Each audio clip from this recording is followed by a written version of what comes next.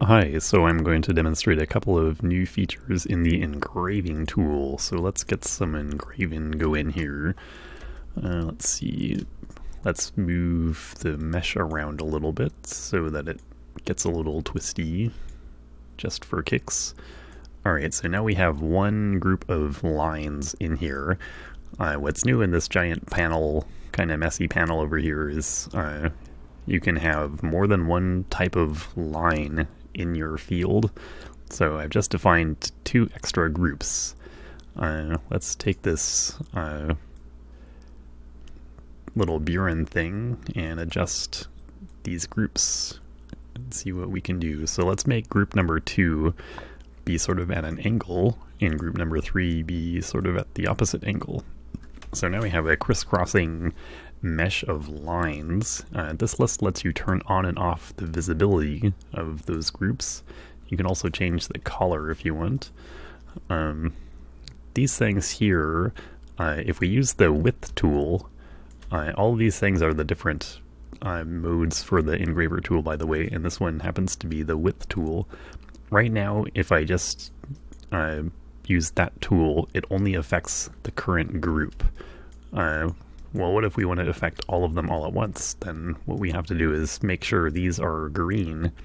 The current group is affected regardless of whether it's green or red.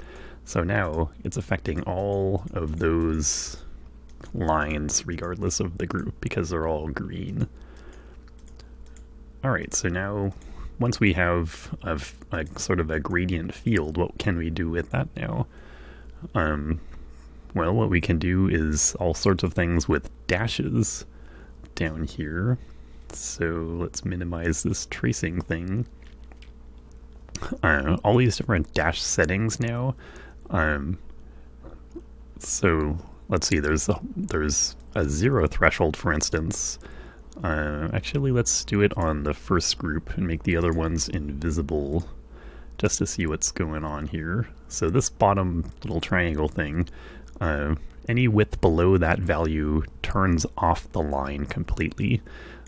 This top one is the measure for where you start to dash lines, so anything below that value is going to be dashed. Now you see these dashes here. Oops, they're very uniformly spaced. You can change that with this random variable and slide the amount of randomness off of the regular spacing. Let's see, and if we zoom in, you see these dashes here. They're broken, but they're thick here and they're really thin here.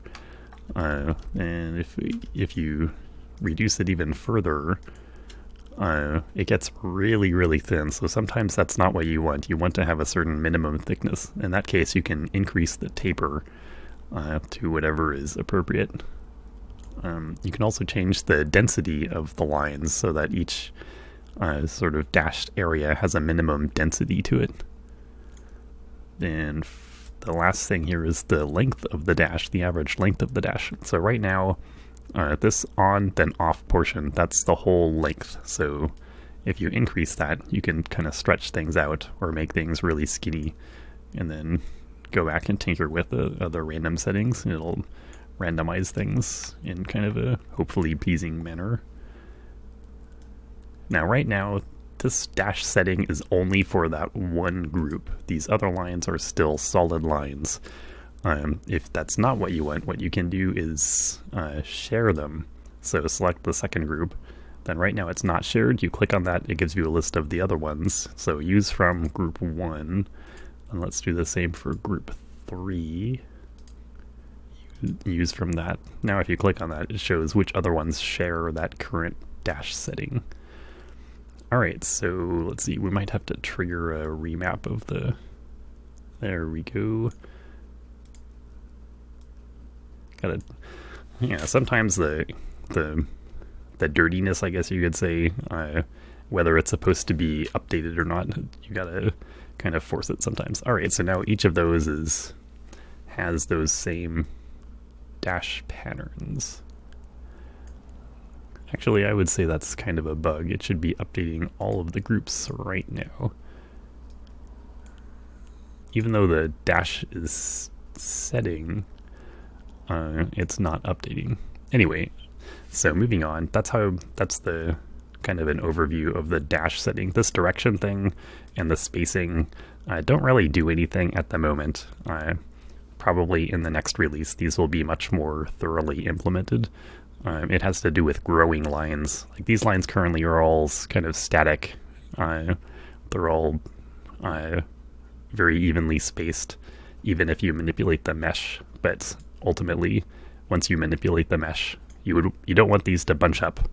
So the direction will be able to define how the lines are supposed to be directed, but it will prevent bunching up. But that's not quite implemented. So what else is implemented here? Well, tracing is still. So let's add a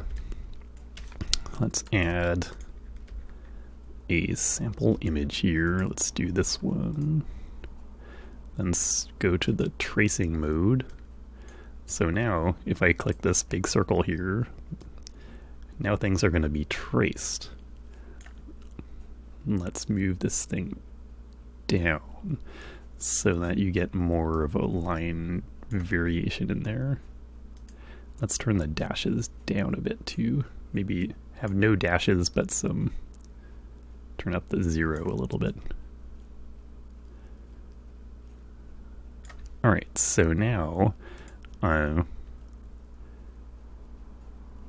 these tracing it's not shared currently, so let's use the same as group 3 for the moment. Okay, so right now they're all tracing using that one, but let's say you only want the horizontal ones to be in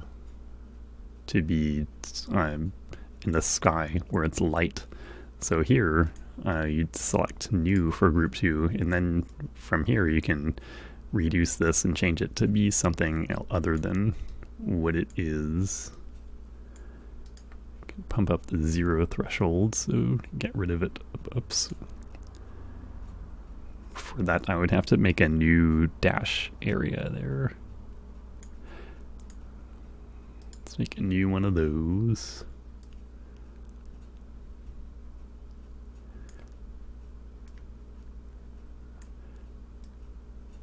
Alright, so now the slanting upward is a little bit dark there, but it does not extend into the sky. That's currently shared with group 1. Let's make it from group 2.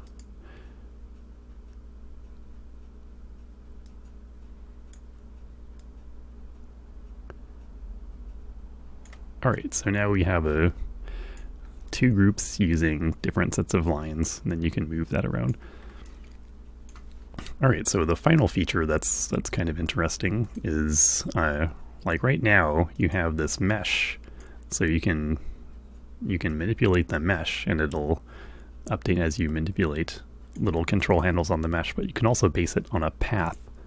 So let's see if we turn off these, what did it look like? You can manipulate these kind of width handles to generate a profile for your lines.